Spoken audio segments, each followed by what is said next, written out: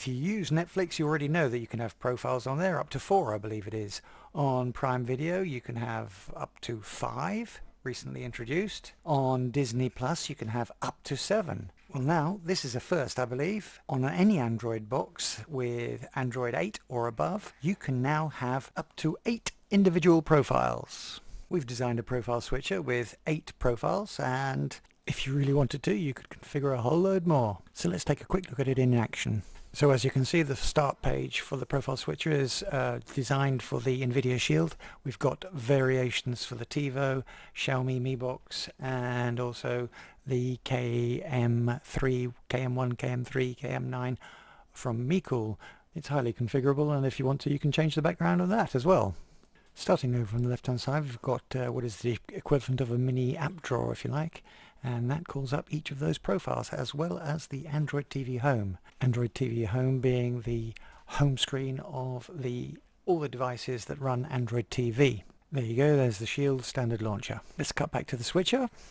Going from left to right, we're just going to pass over the tiles, and you'll see that the background's changed to give you an idea of what each layout, each profile has as its background. I hope it's not too stereotypical, but we've got Dad, we've got Mum, we've got the eldest daughter, we've got the twins. I call the TV glitch profile, the TiVo coloured one, then we have the black and white horizontal lines, and finally we've got one that's tailored for the NVIDIA Shield. Of course, that can be reconfigured to other devices. So let's click on that first one for Dad, and you can see it's a yin-yang design with several app drawers. The package includes several other tiles, so you can modify this layout to your own individual taste. Likewise, the second profile with a C background, it can easily be modified too. Many thanks to Scott for his great work on this background. We then see a Spidey background and Spidey tiles to go with it. One of my favourite designs in the profiles here is this glitch design, the TVs with the backgrounds changing as you go over each tile. This pink and blue TiVo coloured profile also has a number of other tiles that are different colours. Then there's the black and white lined one. And finally we have a Shield profile. In the main video I'll show you how TiVo users can easily change this to a TiVo profile.